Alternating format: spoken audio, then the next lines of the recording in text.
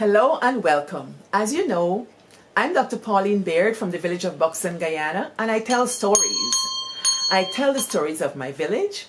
I tell our family histories, our whispered stories, our practice hidden, sometimes long forgotten traditions. Lao talk story. Now, I announce myself as Dr. Pauline Baird because I have a particular mission. It's not because I think that I'm the only doctor there is, or I'm full of myself, or I smell in myself. Not at all. I am here because I want to inspire young girls and boys from my village. I want to inspire people all around the world. And it's pretty ambitious. So where does that come from? You see, when I was a girl, I experienced trauma.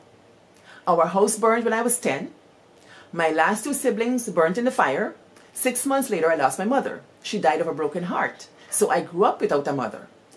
I had every excuse to fail, but I didn't. I didn't because of a number of things and people, and for that I'm grateful. For all of you 189 subscribers on YouTube, I'm grateful. I am grateful that you can follow this girl from the village. To the 1,806 followers on Facebook, I'm grateful to you too, that you listen to my message, and we're a small tight group. I'm so grateful. You see, when I tell these stories on Facebook, I'm hoping to be a voice for the young girls who would want to know what women of their village or my village have said. Because I was looking for those women. I couldn't find them anywhere. So I wrote a dissertation to record women's voices. And my dissertation is entitled Towards a Cultural Rhetorics Approach to Caribbean Rhetorics, African Guyanese Women from the Village of Buxton Transforming Oral Histories. You see, in our village, people like to say, what the story say? I took the what the story say and made it the framework for my dissertation, whoever is such a thing. I should take village talk and make it something academic. That's what I did, to show them what's possible. So when I'm on here announcing the doctor, it's not because I'm proud. Yeah, kind of proud, but it's because it's coming from pride, from a good place. So today I want to look back. This is a gratitude moment. I want to be grateful, and I want to reflect how I do gratitude. So I do it to tell the young girls who are watching me, Akila and Ayoka and Leel and Donica and Kayla Dane and all these young girls and Afaf and all of them and boys like Joshua and all the village children and my family, that they can know why I speak and on what authority I speak. I speak from a place of gratitude. All right, so this is the COVID time. It's been a year since I started this What the Story Say on Facebook. I first wanted to publish my dissertation orally. That was my intent. I had started publishing the dissertation in the Buxton Friendship Express with Lorna Campbell, and it had a wide readership, many places in the world, among Guyanese and other people. But I wanted to have this other platform. So I wasn't sure about Facebook, but my friend Dion was doing something on Facebook. So I was in a group with her, you know, doing whatever. And then I said, hey, Dion, what do you think about this? I want to do this dissertation thing on Facebook. And she said, yeah, do it. So I had a little bit of reservation, but she talked me into, you know, how I can put myself out there. So I did that. So thank you very much to Dion. That's Dion from Our Story Got Melody. I go father, she should talk story, she talk good story. All right. So I want to do this gratitude. You know, I listen to many of you, my followers, and I understand there's a thread that's going through right now. Our stories are entertaining. Yes, we're looking back, but we're going through quite a time. This pandemic is doing a number on our morale, and sometimes many of us don't know what to do. People don't have money, people don't have resources, some people are having waning positive outlook on life. I'm here to give you a positive message from women, Guyanese women. So let's start with the Guyanese woman in California, Glenda Fortune, Glenda Kite. Glenda said to tell you, be hopeful. She said, yes, you're going to feel down. You have to go through the moments of depression, admit that you're depressed, you don't feel good, you don't want to get up, and things like that. But she said, always think about the hopeful side. And I said, what does that look like? How can they be hopeful? Because, I talk to cousins, and they're saying other cousins in the village, oh, they don't feel so good. This depression thing is getting to them. Well, depression is a clinical thing. So if you have that, you've got to go to doctor. But if you're feeling down, how do you pick yourself up? And Glenda said, one of the things that we can do is go back to what women have done in the past. And she said one good thing that we can do is make a dish that we haven't made before, that our grandmother or mother made. You see, she said that's how you can pull yourself out. Because when you think about the people who came before you, you're going to feel uplifted. So do that. Glenda did that herself. The girl could not make dal puri worth beans. You know how much biscuit she make? A lot of biscuit. But now she's making dal puri. I know she envied me because I could make a wicked dal puri. Anyway, so she decided to learn to make dal puri. Now she can make a silky dal puri, as she said, silky. And she's made it, and she's been sharing with other people. The other thing she said to do, find opportunities to monetize your gifts. So she's made dal puri, and she's selling 1 dozen dal puri for $30. Anyway, I also asked Jennifer Lee, what she thinks I should tell you. And she gave me a long reading here. I'm going to try to summarize or sometimes read directly what she said. Jennifer said that, in all of this COVID time, when people are feeling all kind of ways, she too felt like she would get up in the morning and want to cry and don't know why she wants to cry. She felt like she's eating so much and gaining weight, trying to eat the COVID feelings away, or the knock-on effects of the COVID with the restrictions and movement and so on. And she said, and I quote, "We all try to hold on to what we deem as ideal and essential for our self-esteem and our well-being, when life seems hell-bent on stripping it away from us all. So what should we do?" She said the simple answer is to find ways to become resilient. And that's what I want to share with you. How do we become resilient when the mind refuses to let go and we unconsciously choose not to move on? We know it's destructive, yet we cannot seem to help ourselves. She said if we continue this downward spiral, we will hurt ourselves and our family. So what she said to do is to do something small. So I have my resilient tree here. And on my resilient tree has the word bored.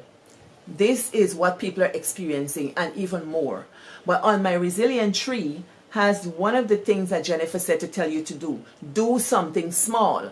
What Jennifer did was make a breakfast for herself. She meditated. She took deep breaths, then she made a small breakfast for herself. She ate the breakfast with no music or TV on. She's focused on every bite that she was doing, that she was living in the moment. That's what we in Japanese we call the ichigo ichie.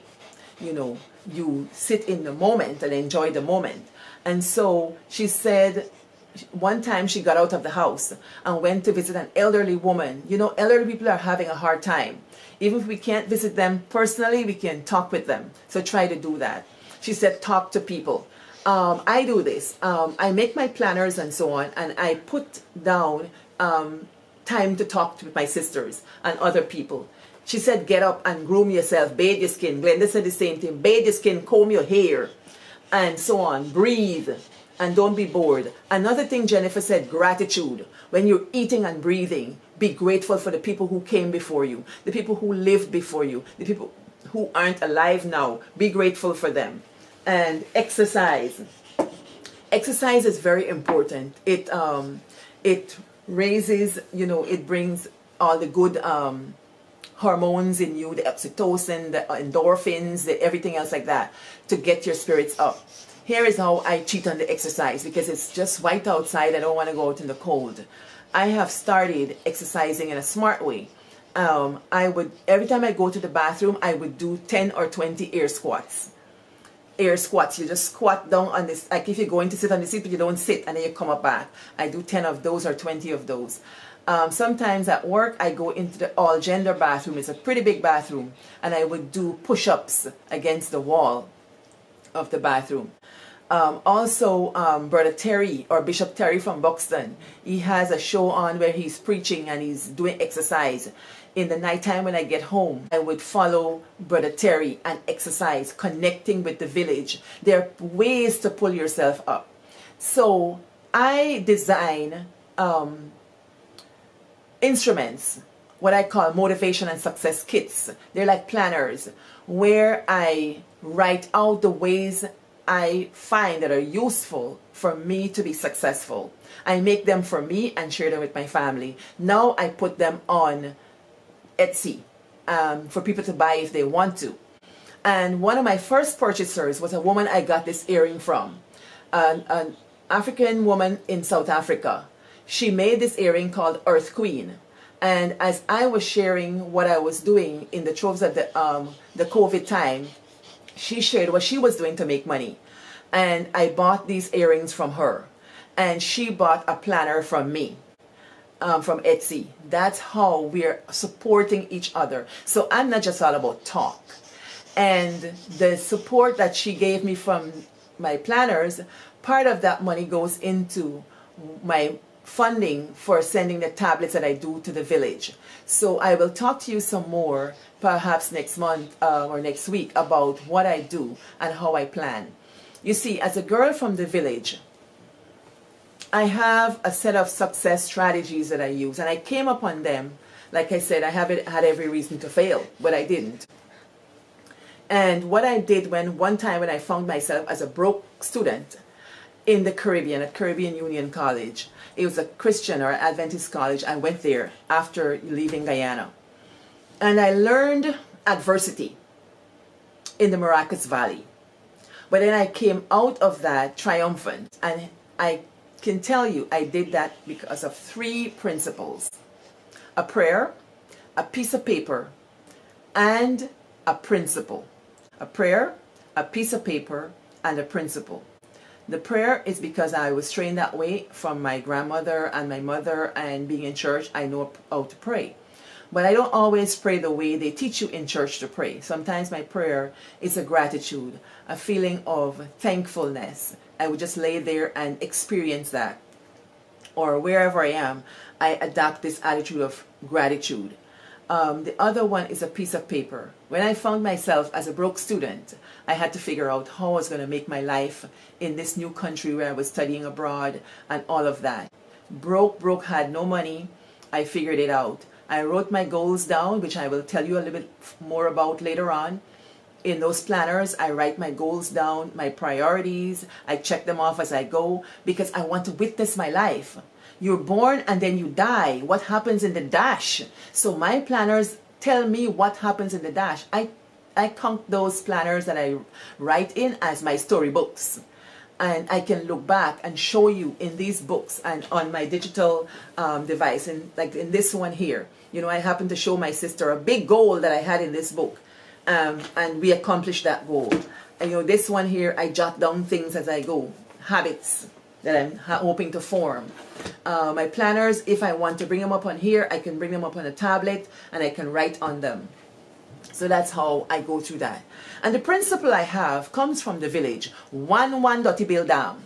That's how I build my life. So I have these motivational success kits that I make for myself and my friends.